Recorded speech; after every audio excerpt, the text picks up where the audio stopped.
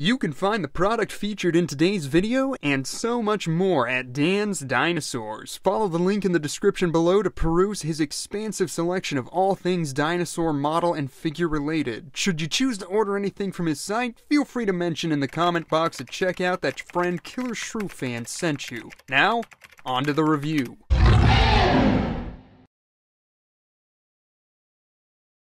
Hello everyone, and welcome once again to Killer Shrew Fan's Killer Toy Reviews, and today I will be taking a long overdue look at this. It's PNSO's new for 2022 Torosaurus, Aubrey and infant Dabei. Dabei? Dabei? Dabie? I don't know. Revealed back in March, Aubrey here marks the 7th Ceratopsian released since 2020 from PNSO. But how did she compare to the competition? Well, let's find out. It's Killer Shrew Fan's Killer Toy Reviews, and this is Aubrey the Torosaurus by PNSO. First up, let's take a quick look at that fancy schmancy packaging. This figure was released as part of the Museum Line, which of course means it comes in the more premium box adorned by a glamour shot of the Paintmaster on the main face against a stark white background. The sides of the box are reserved for the title of the piece along with a 1/35 scale indicator picked out in a gold trim. You also get some information about the artists of PNSO, a list of what all's included in the box, and plenty of legal jargon here. And that's it, that's about all there is to go over with the box. You also get the now standard 20 posters with the figure, whether you like it or not. I won't be going over everything included in this, I don't think it's worth the time. Overall, the art is gorgeous, and I can usually find like 1 or 2 pieces I wouldn't mind framing up, but at the end of the day, it's all just a bunch of fluff trying and failing to soften the blow of the exorbitant price tag. Either way, I'm really just here for the dinosaur, you're really just here for the dinosaur, we're both just here for the dinosaur, so let's get to it. So here is the figure itself, and you know, even after having it for a couple of months now, this thing is still just as impressive as it was when I first opened it. It has such an awesome presence on the shelf, thanks in large part to its impressive size and that striking frill making it an obvious standout. As an added bonus, you also get the infant Torosaurus, who's just an adorable chunky little man, and you know, these sorts of accessories are exactly what the museum line needs to add to its premium feel. Not posters, not cheap bases, but some little bonus pieces. Babies, skulls, or here's an idea, it's a perfect opportunity to introduce 1/35 scale figures of smaller species to help round out formations and give a little variation to our displays. Regardless of what it is, I'm always excited to see PNSO throwing in these little extras. It does help soften the blow of the museum line price much more than the posters ever do. Here's hoping they take it beyond just infants of the same animal, but for now, I'll take it. The sculpt of the baby itself is pretty well done for something this small. You can see all the scale and skin detail brought out through the layers of paint, and I appreciate how it isn't just a shrunk down version of the adult. You can see how the proportions and features have been rounded out to give it a more infant-like appearance, complete with some little baby fat. I think my favorite part of this little guy, though, would be those big pupper eyes. Those are just adorable. But getting into the main event herself, Aubrey here absolutely steals the show. Everything from the detail, paint, and pose come together to create a truly gorgeous figure of a species I've been wanting a decent model of for some time now. If we go in for a closer look at the head there, you can see the incredible variation in skin detail adorning the face, with larger raised keeled scales running along the squamosal down to the yellow eye, which has been seeded with lovely bags and skin folds. Now, when compared to the release images, it does appear to have lost some of the complexity and scale details around the snout on the final product, along with the keratin textures in the beak and horns. These details are still present on the figure, but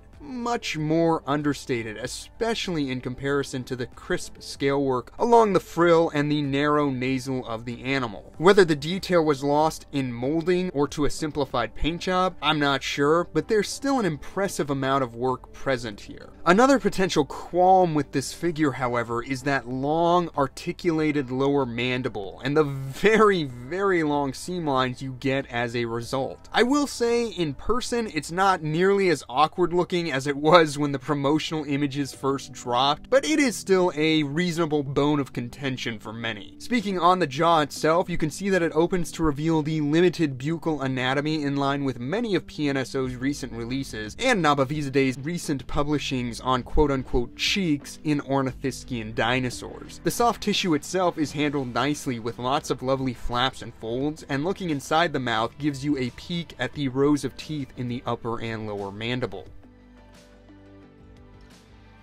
Now for the real showstopper of this piece, that massive flat frill. Not only is it huge and well sculpted with scales and the fused epoccipitals around the rim, but the color is so striking, with fades from orange to yellow, black markings, and even gold and blue eye spots adorning the face, harkening back to the Torosaurus scene in Walking with Dinosaurs. It might not be quite as well painted as on the Paintmaster, but I still appreciate just how showy they made the frill of this animal. Not just because it puts me in mind of the old WWD dinosaurs, but because it helps illustrate possible disparities in function between Torosaurus and Triceratops. Unlike Triceratops, whose frill was solid through and through, Torosaurus did have large openings in its frill. In fact, those perforations are exactly where it gets its name from, and potentially indicate that, unlike Triceratops, whose solid frill could be used for defense, Torosaurus's may have been more for display, and PNSO really mined that idea with this figure to ensure its defining feature really exploded off the shelf, especially in comparison to the more drab colors of Doyle's protective frill.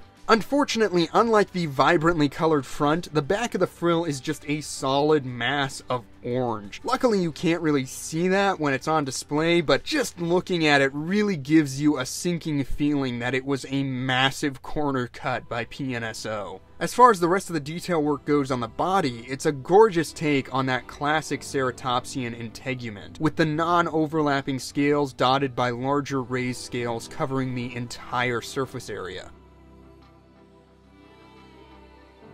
Meanwhile, the movement of the skin around the motions of the limb, neck, and tail has been beautifully rendered, either being pushed up against the torso with the craning neck, bracing front limbs and lifted leg, or pulling away with the bracing left leg. And speaking on the limbs, you can see they are very well muscled and feature their own areas of bunching skin around the joints. The feet then feature the correct treatment of the digits, and I love how they accentuated the slight movement of the limbs with the light curling of the lifted toes or splaying of the planted ones.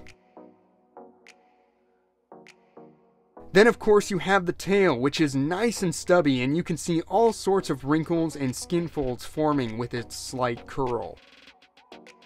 Something else I appreciate about this figure is its overall heft. I love the drooping gut and how the limbs are pressed against the swell of the torso. It really gives this figure an impressive sense of bulk, and when you take it in from a dorsal view, you can really see that Aubrey indeed has got some junk in her trunk. Meanwhile, if you move along the underbelly, you'll note the more rectangular scales running across the swell of the stomach, as well as gathering areas of hanging skin, all leading down to the cloaca. As far as the pose goes, I find it very effective. The front limbs are braced along with the back left leg, while the back right leg is lifted ever so slightly off the ground, while the head is held high and at alert. With the mouth shut, it almost looks as though Aubrey has come to a dead halt mid-stride and is now thinking out her next move before putting her foot down. Meanwhile, with the mouth open, it looks as though she's giving a bellow while bracing for a mock charge. There's a lot of character, life, and movement behind the pose without it being extreme, which I always appreciate. And whereas I can enjoy the simplicity behind the pose of figures like their Triceratops, I'll always prefer these more active poses that emphasize the power and attitude of a figure. So that's the sculpt of this thing. Now let's talk paint. We already went over the frill, but the main body coloration is just as nice, if not quite as flashy. The underbelly consists of peach and tan tones that transition seamlessly into the grayish blue tones of the lateral and dorsal regions. You then get a dusty wash between all the scales to really help those details pop, while simultaneously giving the animal a dirty, lived-in appearance. So even though the figure isn't without its quirks, I think it's safe to say that the overall sculpt, paint, and presentation of it really put it over the edge, making it my personal favorite Ceratopsian from PNSO to date. And when paired with the infant, you really do get a cool display.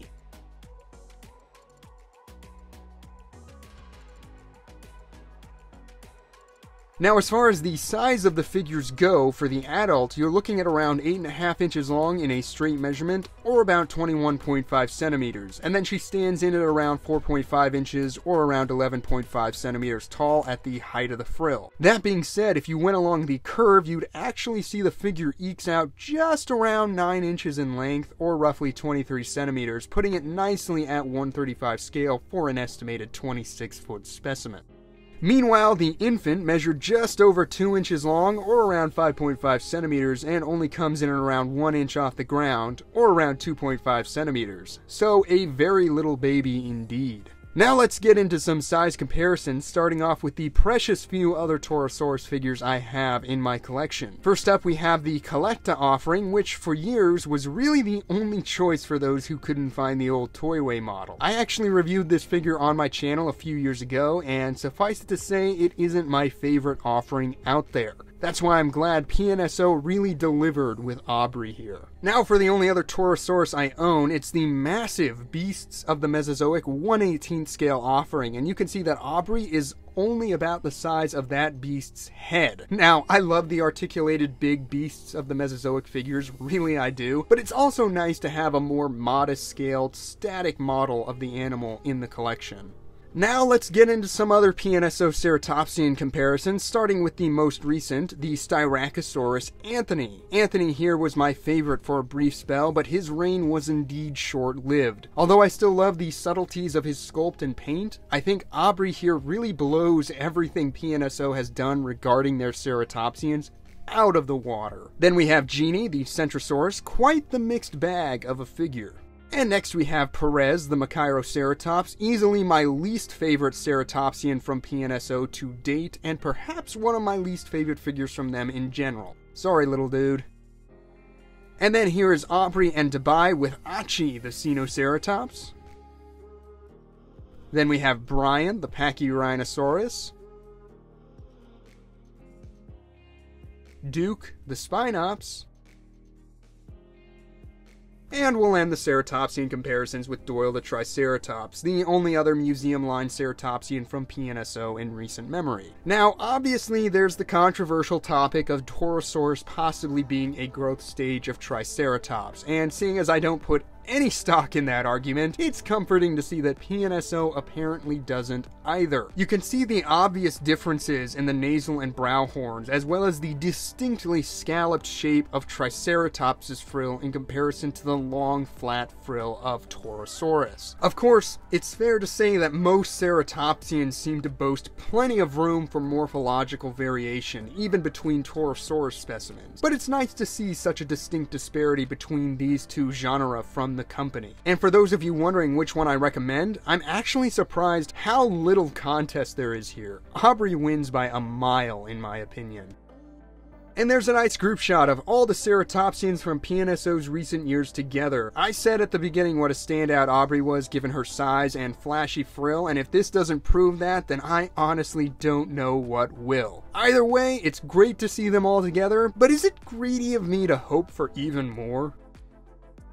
And finally, the obligate Tyrannosaurus Rex comparison. Here's Aubrey alongside Wilson, and I think these two look great together, especially when you add in the infant. I think that really opens up the door for some cool diorama displays and/or toy photography. Now, for those of you wondering, yes, she does also look good with Lu Zhong, the Zhucheng Tyrannus, which if you caught my review of that figure, you know I think it would work fine as a Rex stand-in for anyone wanting a Rex with the smoother PNSO texturing.